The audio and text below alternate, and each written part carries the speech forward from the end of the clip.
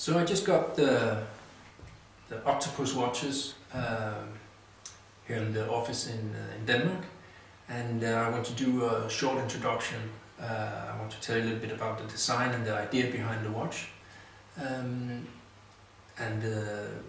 show you the details. So the Oktopus comes in two versions. One is DLC, it's a steel case with a DLC surface. The other one is titanium, it's a microbillet titanium surface. So I'll start out telling you about the microbillet surface. It's a, as I mentioned, titanium, it's a grade 5. It has a lacquer in the turning bezel. The hands are, thick and quite robust. The indexes as well. It's the first watch we've made with the Arabic figures. A lot of lumen in there, so it really lights up when you're diving and when at night time as well. It has a helium escape valve and of course a screw-in crown, and it's water resistant to 1111 meters. The strap is rubberized calfskin. The buckle is a titanium as well.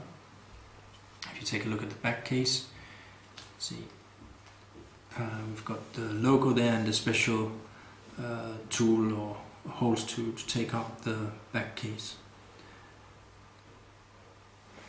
So what I wanted to do design-wise, and one of the reasons why it's taken a long time for us to do it, because we've been working a lot with the different facets of the case.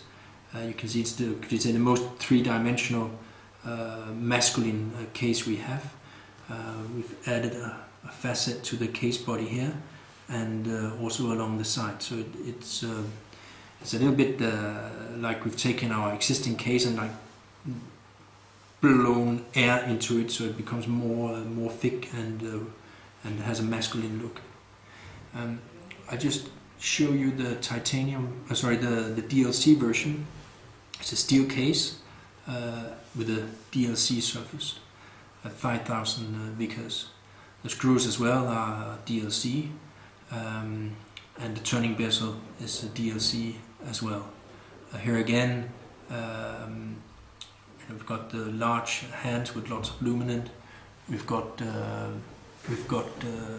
Arabic figures at 12, 3, 6 and 9, and the helium escape valve. This comes with the alligator strap. I'll just turn it around so you can see the different details. And of course both watches, you can click on the instrument, the reef, and this comes in, the reef comes in different variations as well.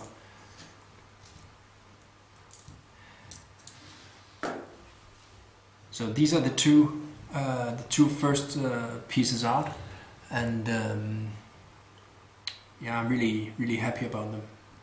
It turned out, it's been a long battle, but now they're here and I'm really happy.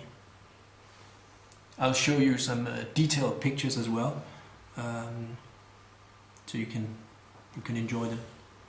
Thank you.